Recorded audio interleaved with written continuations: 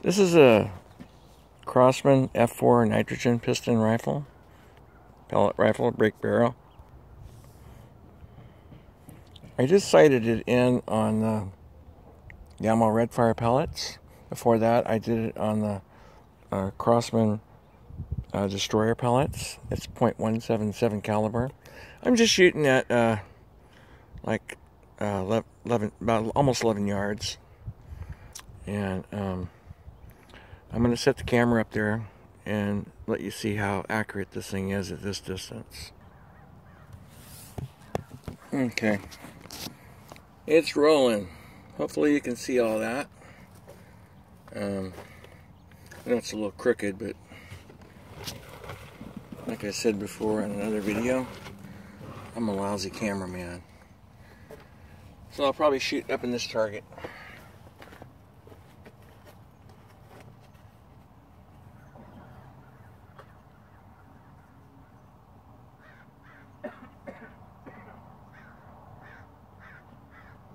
Hopefully I can hit the target.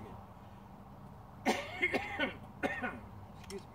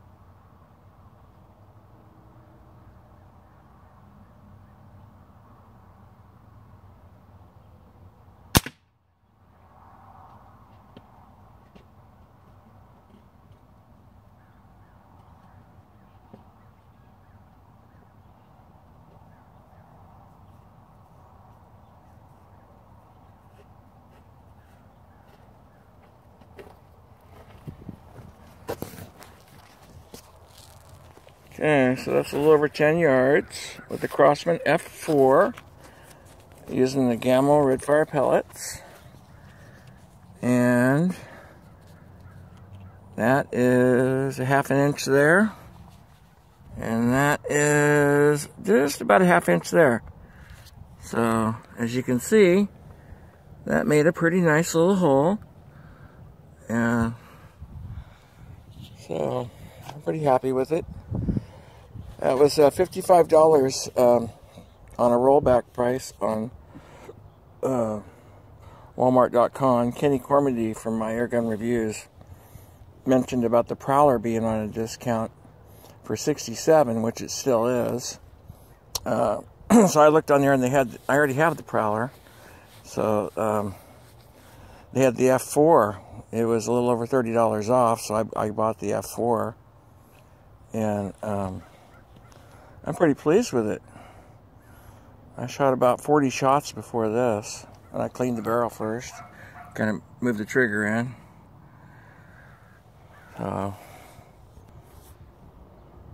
So again, that's the Gamo Redfire pellets, and this is the Crosman F4 .177 caliber nitrogen piston. They call it nitro.